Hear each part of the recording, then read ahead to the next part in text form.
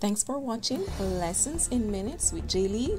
Like, share, and don't forget to subscribe. For this session, we're going to look at the double entry system for assets, capital, and liabilities. At the end of this session, you should understand the double entry rules for assets, capital, and liabilities.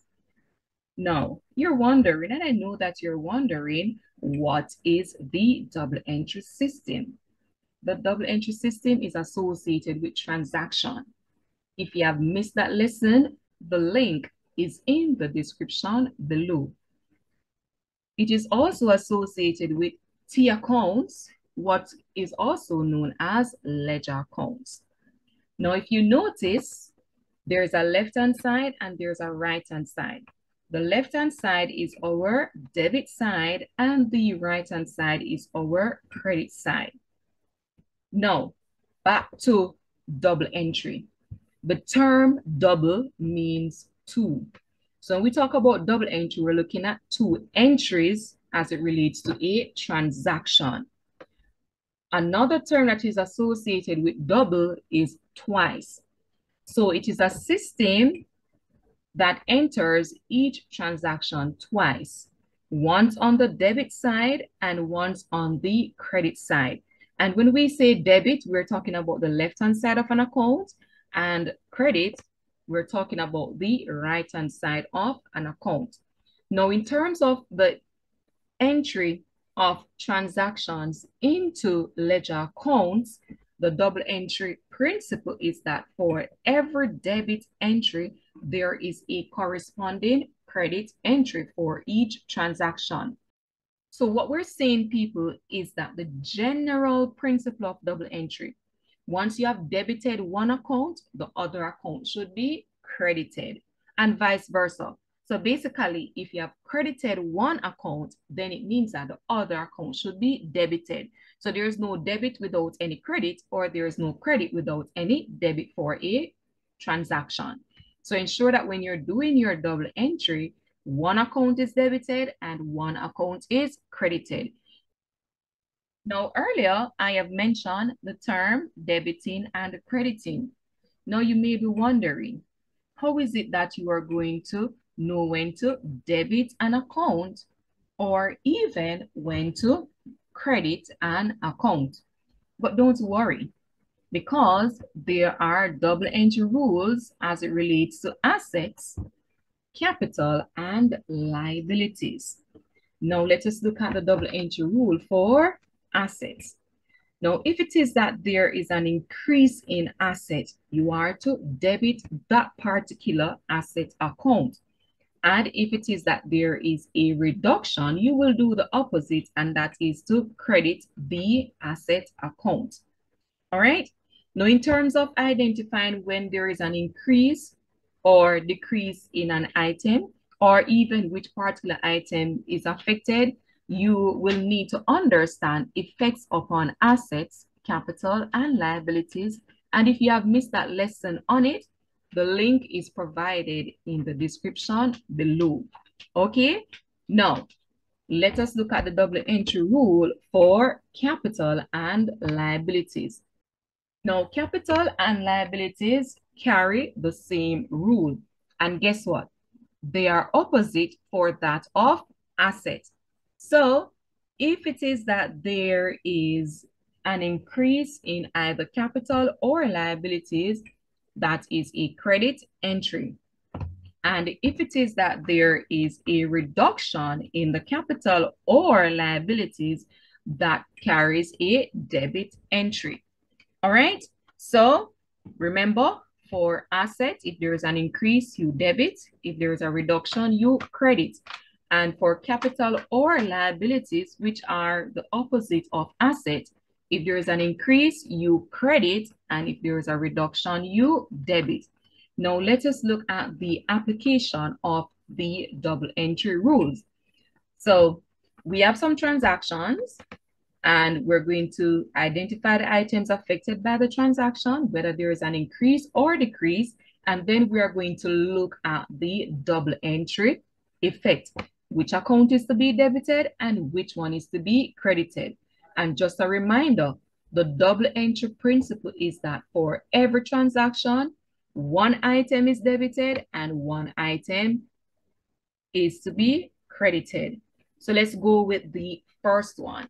Started business with $10,000 cash. And also remember that a transaction affects two items.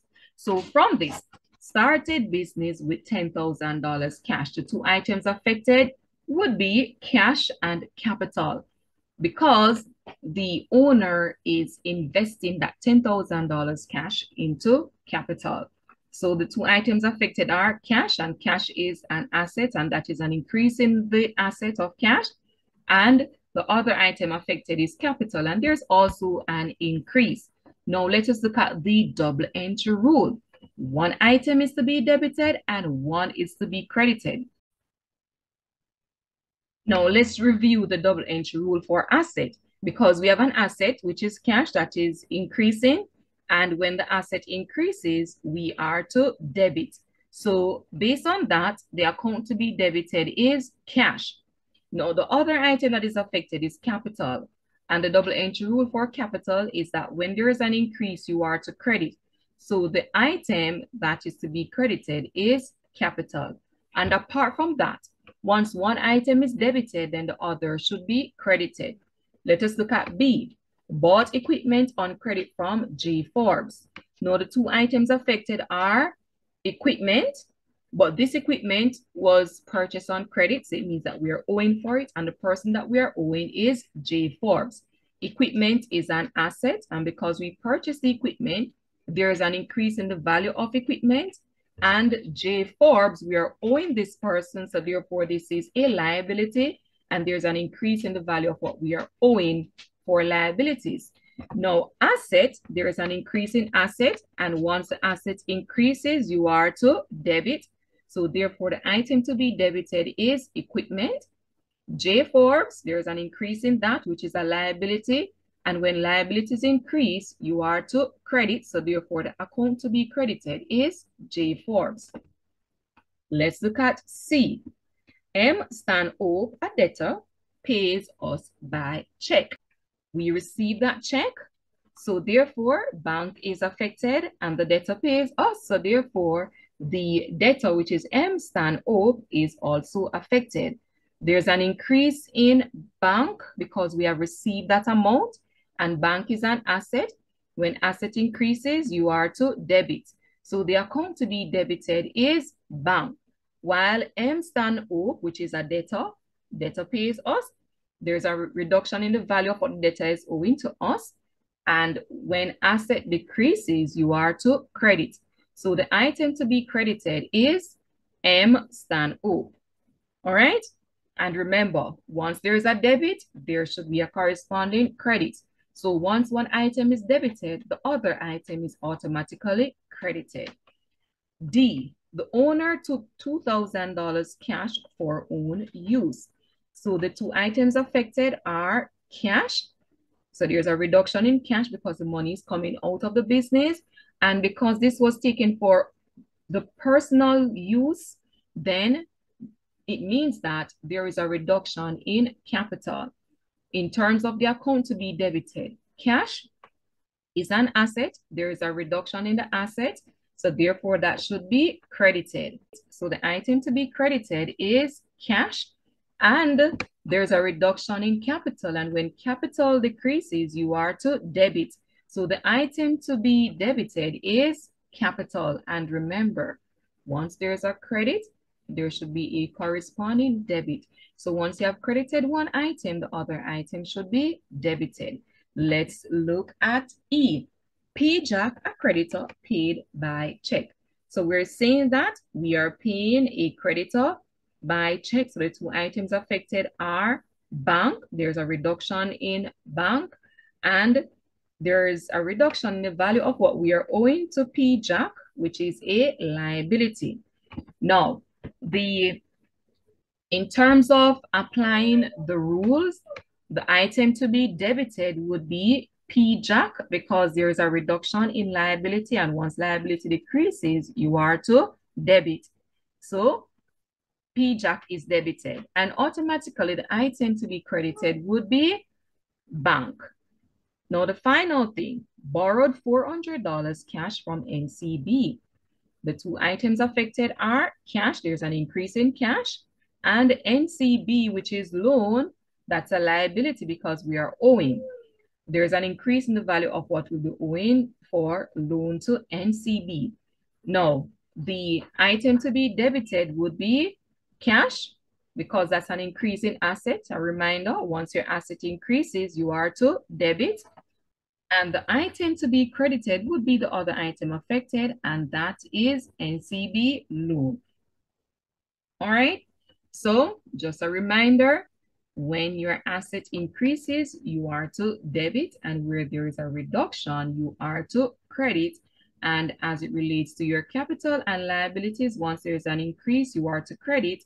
And once there is a reduction, you are to debit.